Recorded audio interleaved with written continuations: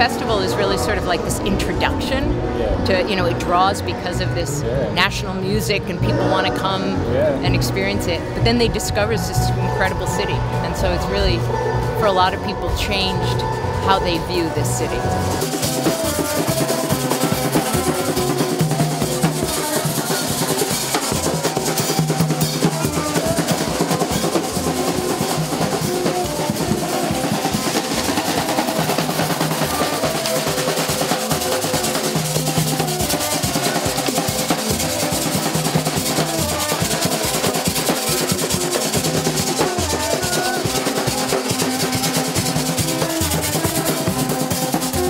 There was a real, very special partnership that the National Council for Traditional Arts cultivated, and the Park Service cultivated, and the community.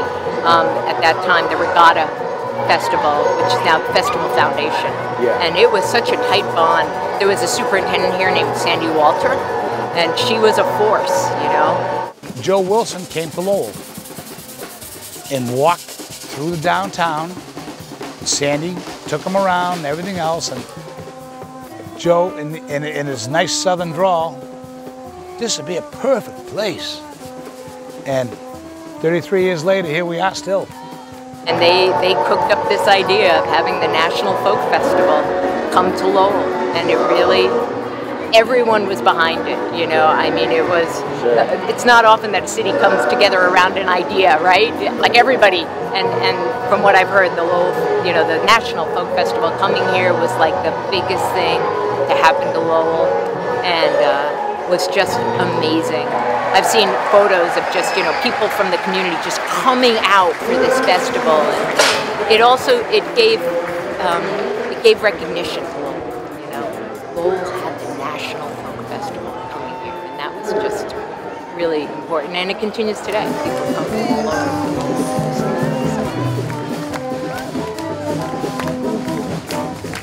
Oh man, this is a beautiful city. First time here, and the people are receiving us well, real good. We are so excited about being here in Lowell. You can't put a price tag on it. It's priceless. To see people of all walks of life congregating in one place, you know, that's beautiful.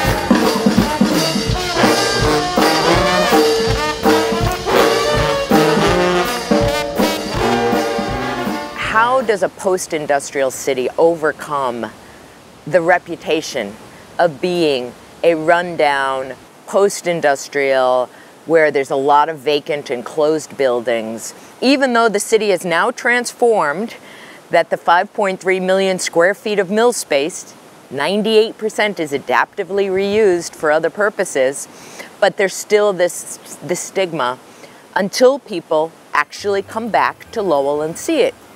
So the Lowell Folk Festival is this incredible event that everybody is willing to come to because there's all of these things going on, and it's this fabulous reputation. And then they get here and they're like, wow, Lowell has transformed. They see that over 400 buildings have been restored. You know, they see that it's a safe and beautiful and vibrant place, and they experience the culture that is here. And so I've had a lot of people who have said to me, you know, I moved here because of the Lowell Folk Festival. For 1980, I think I looked at the census for 1980, and the community, the self-identification of as being white or Caucasian was 98%. And now it's totally transformed. It'll be interesting to see this census coming up, but we have the second largest Cambodian population in the United States. You know, we have a very large Puerto Rican community here in Lowell. Spanish speaking, it's like 15 to 20% of the population self-identifies as Hispanic or Latino. We have large, because we're a refugee city, many people coming to this city. We have many African countries, people from African countries. Lowell's a special place, and it's a special park, it's a special city, special community. It's got all of it's got the special sauce, you know. In my day job, well, I'm semi-retired. My day job, I'm a funeral director here in the city. So I get to see a lot of people that I see at their worst time, and it's a time that I can sit and have a smile with them and enjoy something, you know. And it's given back to the community, because the community's been good to me, you know. It's been good to me. I've raised my family here, and it's nice to give back. The funny part is we'll go to a festival, like Bangor's a 3-hour ride, 4-hour ride. We'll go up there, and of course, it's when we get to see a festival. And I hope you don't ask me which band I like the best today, because I haven't seen one. It's just, you're tied up in what you're doing. So we go to Bangor, you know, or someplace, another festival, we get to sit and see something. And I can remember up in Bangor sitting backstage, and a group coming off the stage saw our credentials. And, oh, Lowell. Oh, can you get us into Lowell?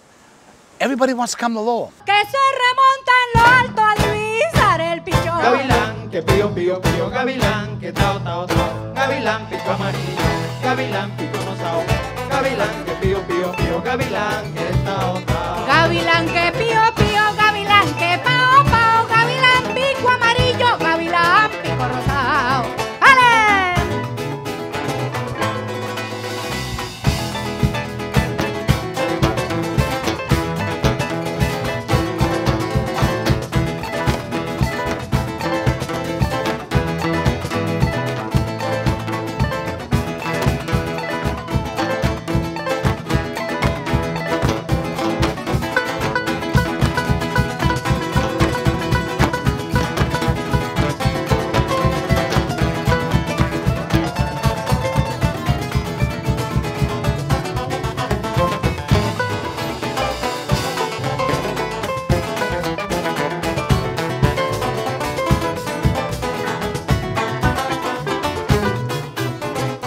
Most people do appreciate great art and other human beings. That's the other aspect, I think, of what we're doing is, and maybe what sets the National Council a little bit apart from some of the other, and this isn't a value judgment really, but it is, we have always tried to present, at least since 1971, when I've been heavily associated, the very best. And I think we have a commitment to the concept that the traditional arts are every bit as good and as virtuosic as any other art form. And that's what we've tried to present. You're drawn by the differences. You're drawn by the myriad different ways in which people can make music, can dance, can build things, can do all that. And that's always fascinated me. But over on top of that, is, well, yeah, there are all these neat different ways of doing it, but fundamentally, it's all the same. It's what, you know, it's the commonality rather than the differences, which to me is the important thing. The commonality is so important in that that's the way we can relate. That's what connects us to other human beings. At first listen, for instance, there is, at this festival, I just worked with them out in Montana, there is a woman, jaw harp player, mouth harp player from the far northern reaches of Siberia, and she's here with a Tuvan throat singer. She's one of the most extraordinary artists I've ever heard. She produces sounds both with this instrument, but also when she doesn't just use the instrument. She'll take it away and make sounds, overtones and sounds with her mouth and all. Never heard anything like it.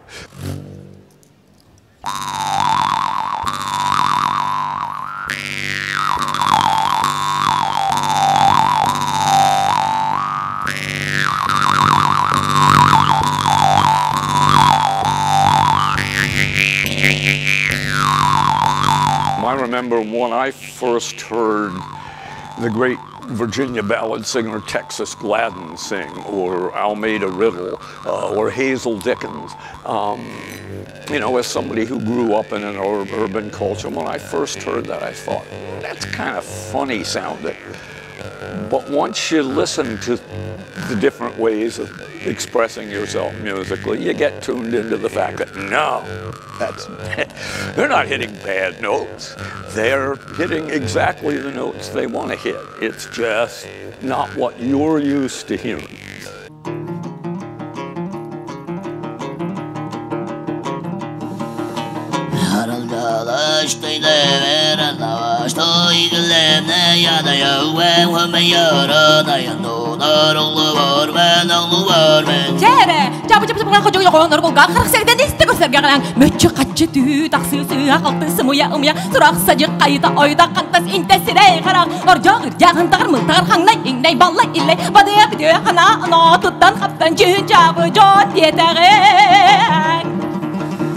Bala, new bala, 3 bala, 4 bala, 5 bala, 6 bala, 7 bala, 8 bala, 9 bala, 10 bala, 11 bala, 12 bala, 13 bala, 14 bala, 15 bala, 16 bala, 17 bala, 18 bala, 19 bala, 20 bala, ya.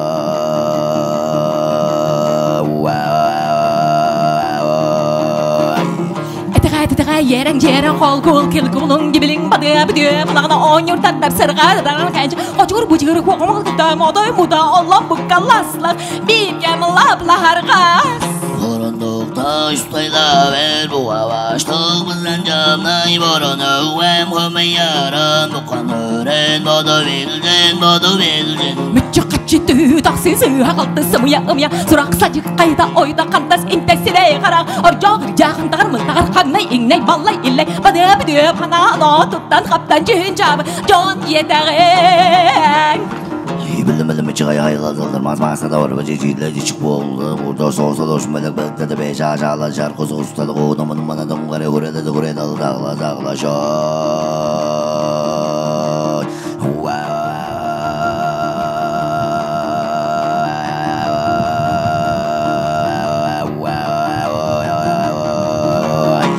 Gel